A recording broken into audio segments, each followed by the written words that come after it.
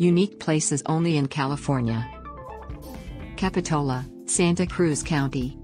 While you are in the vicinity, Capitola, which is very close to Santa Cruz, is a destination that you should not miss.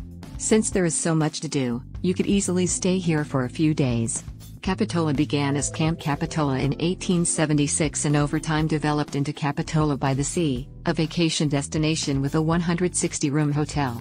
Capitola is the oldest beachfront resort on the Pacific coast. You can observe and snap pictures of the beautiful, recognizable, and colorful Venetian court from the shore. You can take in the serene yet stunning Capitola Wharf, taste wine at the Armanda Winery tasting room, and take the funicular to the Shadowbrook restaurant for dinner. Make sure to stop in Capitola if you are traveling across California along the Pacific Coast Highway. You won't be sorry. Salvation Mountain, Calipatria.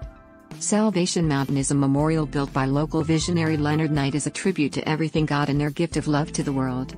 The inspiration for this piece of art, which is 100 miles east of San Diego, came to Knight in the 1970s when he painted the phrase "God is love" on a hot air balloon. He decided to construct a mountain as the balloon was unable to fly. This unusual site was constructed using adobe clay, straw, and a ton of vivid and vibrant paint. One of the most unexpected and distinctive sights to see in California, it is 50 feet tall. Santa Catalina Island. This island, which is only 30 miles off the coast of Los Angeles, has a Mediterranean-like feel to it. It is a popular pastime and is the ideal size for golf cart exploration at only 22 miles long. There are many places to go snorkeling to see the colorful reefs and marine life. Moreover, a zip line and even a tour in a semi-submersible, paddleboard, kayak, or set out on the breathtaking Trans-Catalina Trail to get out on the lake. In less than an hour, a high-speed ferry will take you to Catalina Island. While the Catalina Flyer leaves from Newport Beach, the Catalina Express travels from San Pedro, Long Beach, and Dana Point. Santa Ynez Valley, Santa Barbara. This is the place to go if you want a relaxing day spent tasting grapes and enjoying an astonishing variety of wines. In the west, the weather is chilly and foggy, whereas in the east, it is pleasant and dry. This means that earthy Bordeaux and peppery Zinfandels grow in the east, while silky Pinot Noir, smoky Syrahs, and buttery Chardonnays flourish in colder regions. Without the oppressive pretentiousness that is typically associated with wine country, the region provides you with an amazing experience through a variety of wines. What more could you want for if it were also inexpensive and stunning? Treat yourself to a Santa Barbara wine tour that includes tastings at 4 different wineries. Muir Woods, San Francisco. In California, there is no shortage of breathtaking state parks to visit when the mountains beckon. This enchanted park bears John Muir's name and is in his honor as the founder of national parks. The area offers a variety of hiking trails that weave among mature redwoods and through their canopy. Off the grid totally, it provides the ideal setting for connecting with nature. The park only has a small amount of parking, so reserve your spot in advance or take public transportation. Griffith Observatory, Los Angeles. The breathtaking vistas of Los Angeles at Griffith Observatory make it worthwhile to visit even if the thought of astronomy and storytelling doesn't excite you. Here, you can use the public telescope for free to contemplate the night sky.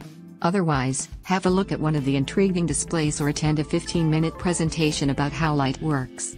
By trekking to the observatory, you can make it an adventure in addition to being entertaining and educational.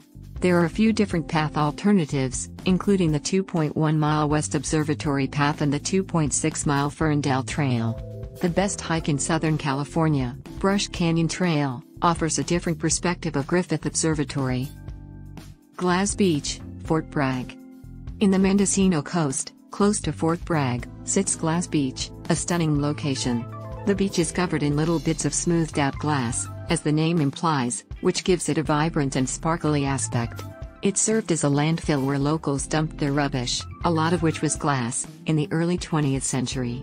What was previously a dump is now entirely safe and clean and is one of California's most unusual locations. Sadly, tourists who gather the colorful sea glass and take it home have reduced the amount of sea glass over the years. Please visit Glass Beach to view the lovely sea glass but leave it there for others to enjoy. It is not only against the law to remove anything from the beach, but it is also bad for the ecology. Sonora, Tuolumne County.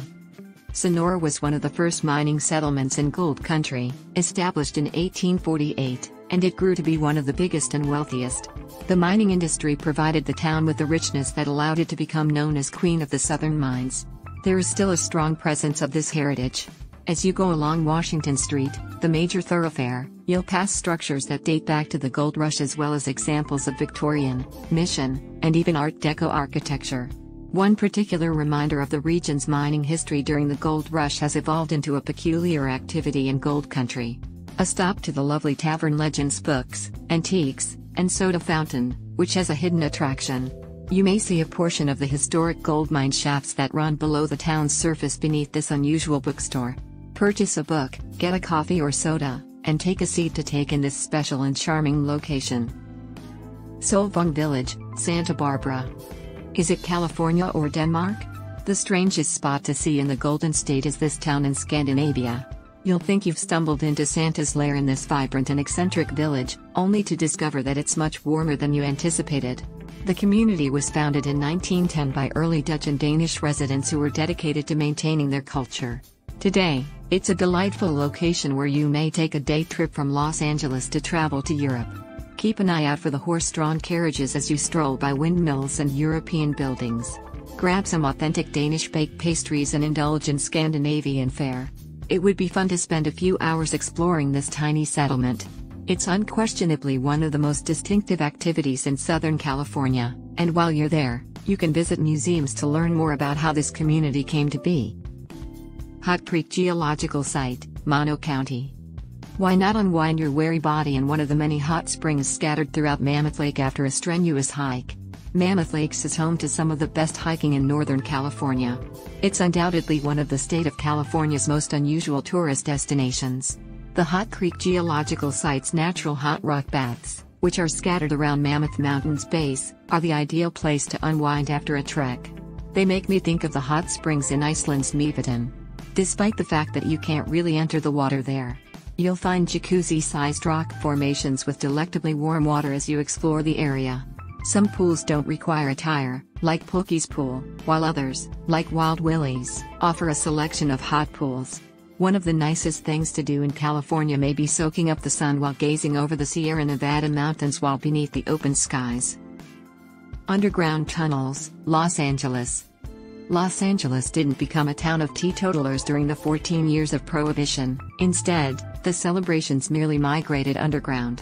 Unknown to the inhabitants above ground, dishonest city officials used the 11 miles of service tunnels as a route to speakeasies in the basement. The strange tunnel system in the center of Los Angeles was more than simply a place to buy alcohol. There are rumors of gangster corpses being hidden, police moving inmates, and even banks moving enormous amounts of cash utilizing these networks. Check out Cartwheel Art's walking tours if you're looking for unusual and enjoyable things to do in California. It is one of the few organizations in LA with authorization to visit the tunnel's privately held areas. Please like, comment, subscribe and share this video if you enjoyed watching. Thanks for watching.